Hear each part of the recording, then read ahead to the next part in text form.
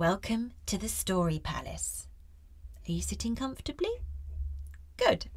Then let's begin.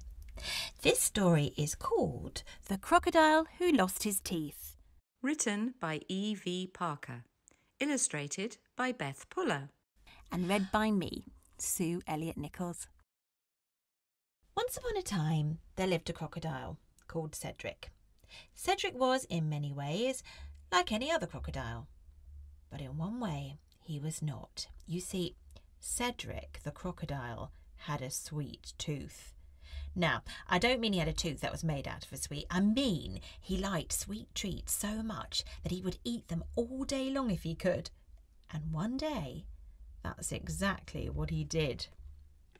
It was a bright and sunny afternoon at the Billabong, and all the other crocs were playing a game of Scare the Verticals.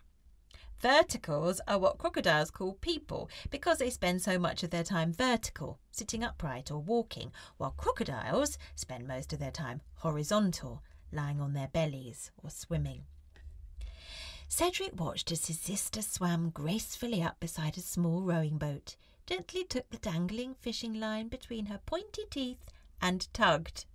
The fisherman sprang into action, reeling in what he thought was a fish. He peered over the side to get a look at his first catch of the day. And that's when Cassandra the croc popped up from beneath the water with snapping jaws. The fisherman got such a fright that he yelped, fell backwards into the boat and let go of the rod, which dropped into the water with a splosh. Cassandra swam away, sniggering. Then Cedric spied his older brother, Sid, lurking under the water, not far away from his sister Cassandra. Sid softly swam up to the grassy bank, waited patiently for the right moment, and then lurched upwards and snapped his jaws at a family having a picnic near the water's edge. The mother, father, and two small children screamed and ran away. Sid laughed loudly and high-fived Cassandra as she drifted past. Cedric was not at all interested in their silly games, but what had piqued his interest was something the little girl had left behind when she ran in fright from his brother Sid. There on the bank, sparkling in the sunshine like the most precious treasure, was a cupcake.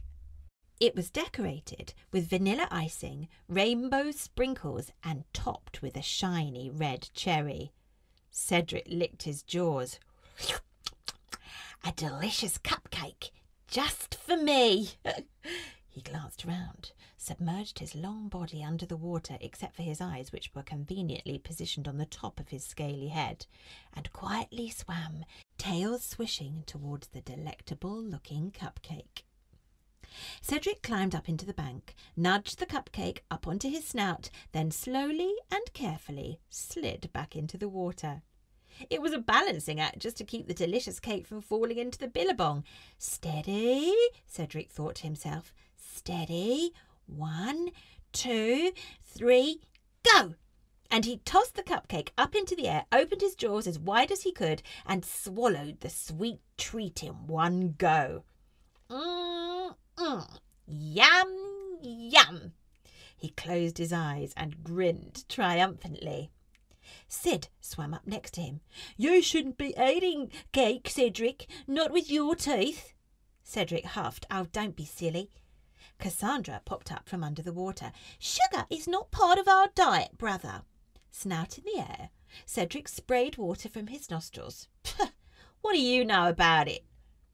Cassandra pointed a claw at Cedric as a cross-teacher would.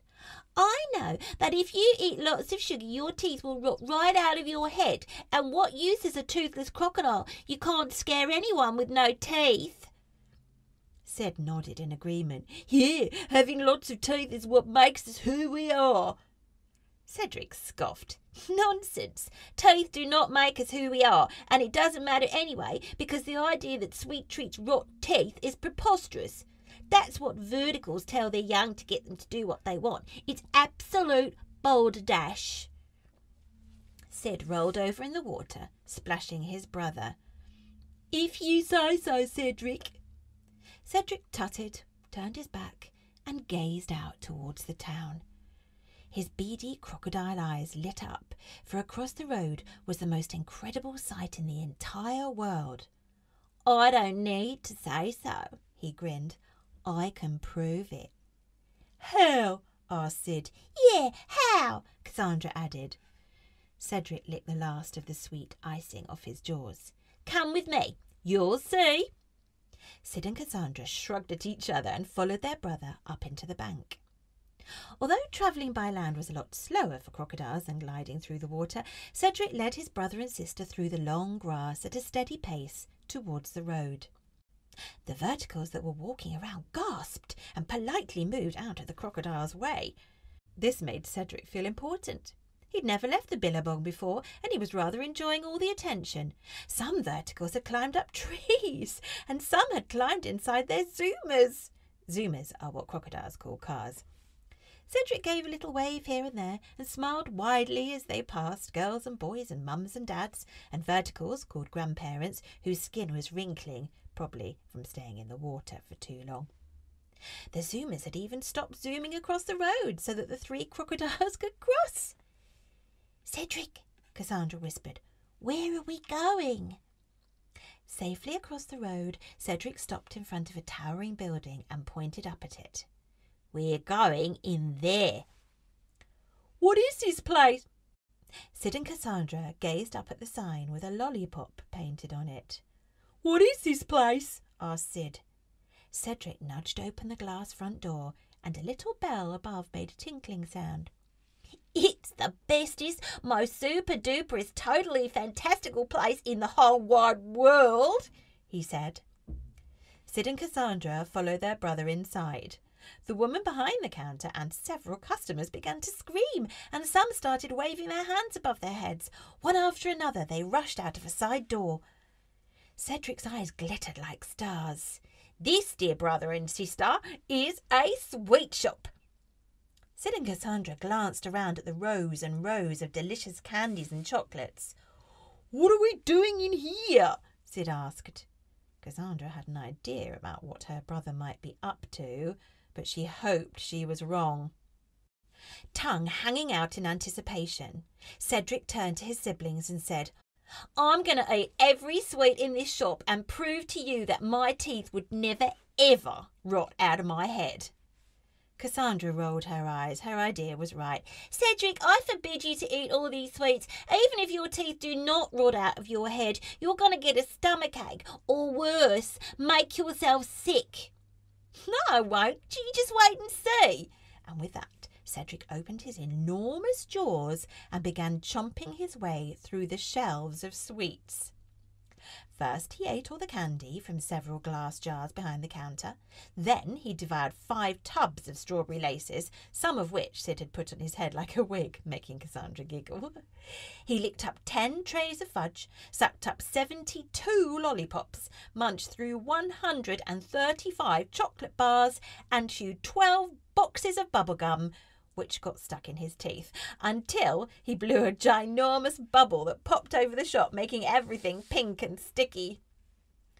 Once all the shelves were empty, wrappers and packets littering the floor, Cedric sat back and patted his scaly tummy. See, I do not feel even the slightest bit sick, and my teeth have not rotted out of my head. Cassandra sighed. Okay, you win. Sugar does not rot your teeth. Cedric's jaws spread into a smug grin. But just then he felt pain inside his mouth. Terrible pain that he'd never felt before, and all at once his teeth fell out of his head. Sid's jaw dropped open in alarm as Cedric's snout went as limp as a noodle. My teeth! He cried. Frantic, he gathered them up and tried desperately to push them back into his gums one by one, but it was no use. His teeth were gone. Cedric cried, and he cried, What use the crocodile? He's lost his teeth. Oh dear, said Cassandra. Well, it's no use crying over split teeth. Maybe we can chew your fish up for you. Cedric wailed, crocodile tears streaming. Cheer up, Cedric, said Sid. Perhaps we can find you some new teeth. Cassandra tutted. Don't be ridiculous, Sid. We can't get Cedric some new teeth. Cedric sniffed and stopped crying. He picked up a piece of wood from the floor. It had been part of a shelf, which had broken when he rampaged through the shop on his sugar-scoffing quest. He held up the piece of wood. "What about toast made of wood? Could that work?" "It could work," agreed Sid, and Cassandra agreed to help, even though she wasn't quite sure Cedric's plan would work. The three crocodiles emerged from the sweet shop and made their way along the sunny street into a hardware store. Once again, all the verticals inside, including the shopkeeper, ran outside so the crocodiles could do their shopping in peace. How kind of them! Although Cedric wished they wouldn't scream every time, it would appear that the crocs didn't have to play silly games to make verticals scream. All they had to do was show up. The three crocs set to work finding the materials they needed to make Cedric some new teeth. Cassandra collected the wood, Sid found a hammer, and Cedric returned with a saw. Before long, the trio had fashioned Cedric some rather splendid false wooden teeth. The new teeth were bigger than Cedric's original teeth. Cassandra fitted them into his mouth for him. "Right, now we need to test them." Cassandra clapped her jaws. "We passed a pet shop on our way. Follow me." Sid and Cedric followed Cassandra to the pet shop. Cedric expected to be greeted with more screaming customers, but he was surprised to find no verticals inside. How odd, he thought. It had not occurred to Cedric that three crocodiles on the loose might be the reason for the evacuation. The crocodiles padded past an enclosure of twitchy rabbits, a cage of unusually quiet birds, and glass cases of jittery hamsters and skittery mice, until they came to the best buffet in town. Rows and rows of fish swimming around in bubbling aquariums. Sid licked his jaws as Cassandra pointed to a fishbowl on the corner with a little orange goldfish happily swimming round and round inside. Cassandra stalked up to the bowl, ready to feed Cedric with a flick of her tail. Cedric opened his mouth wide, ready for the fish. But as soon as he did that, his wooden teeth fell out. Crash! All the goldfish laughed and laughed very loudly. Cedric wailed even more loudly. "It's no use," he cried. "I lost my teeth and that is that." Surprised to hear a small voice, the crocodiles peered over the countertop to find a little vertical girl sitting on the floor, reading a book. She got to her feet, just a little bit nervously. "I think I can help you," she said. "But if I do, you have to promise to go back to the billabong." Cassandra looked at Sid, and Sid looked at Cedric, and Cedric looked at the girl. She said, "Agreed?" And Cedric nodded his head and said, "Agreed." The girl took a deep breath and turned her book around to show the crocodiles. "It says here that crocodiles have 64 teeth and they are constantly being replaced. That means a crocodile can go through over 3,000 teeth in a lifetime. Check your mouth. Are there any new teeth growing?" Cedric licked his gums and was surprised when his tongue found sharp points. Yes, there are." The girl smiled and nodded. "You see, humans lose baby teeth too, but unlike crocodiles, when we have our permanent ones, they don't grow back if we lose them again." "So you can't eat sugary things all day?" Cedric asked. "Not really. Sugar isn't good for our teeth, but we like it sometimes, so we use a toothbrush to help look after our teeth. It might be a good idea for you to use a toothbrush too, if you like to eat sweets, that is, because once you've gone through your 3,000 teeth, yours might never come back." "Thanks for your help, little vertical girl," said Cedric. "You're welcome," said the little girl, and she watched as the three crocodiles plodded out of the shop and back along the billabong. Cedric was so happy to have his teeth back that he decided to join in with Sid and Cassandra's games, but instead of scaring verticals, the siblings decided to help them. They shared their fish with the fishermen, and Cedric, using the broom Cassandra had found at the hardware store, gave teeth-brushing demonstrations to all the children who came for picnics. Cedric was careful about how much sugar he ate too, because he did not want to risk losing all 3,000 of his teeth again. He didn't give up sugar completely, though, because sometimes the families that visited thanked him for teaching their children to brush their teeth with a delicious cupcake or two. The end. Well, I think I'd be absolutely terrified if Crocodile came walking into a shop when I was there, don't you? Maybe not if it was Cedric, the toothless crocodile. I quite liked him toothless, did you? Anyway, that's not quite the end, because here's a message from E.V. Parker. She says, this story was inspired by my father, Beth's grandfather, who is an amazing storyteller.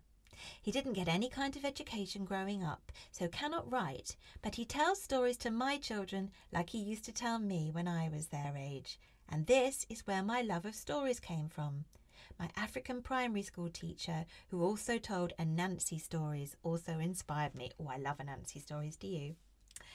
Anyway, thank you for listening, and come back to visit the Story Palace again soon. Bye-bye.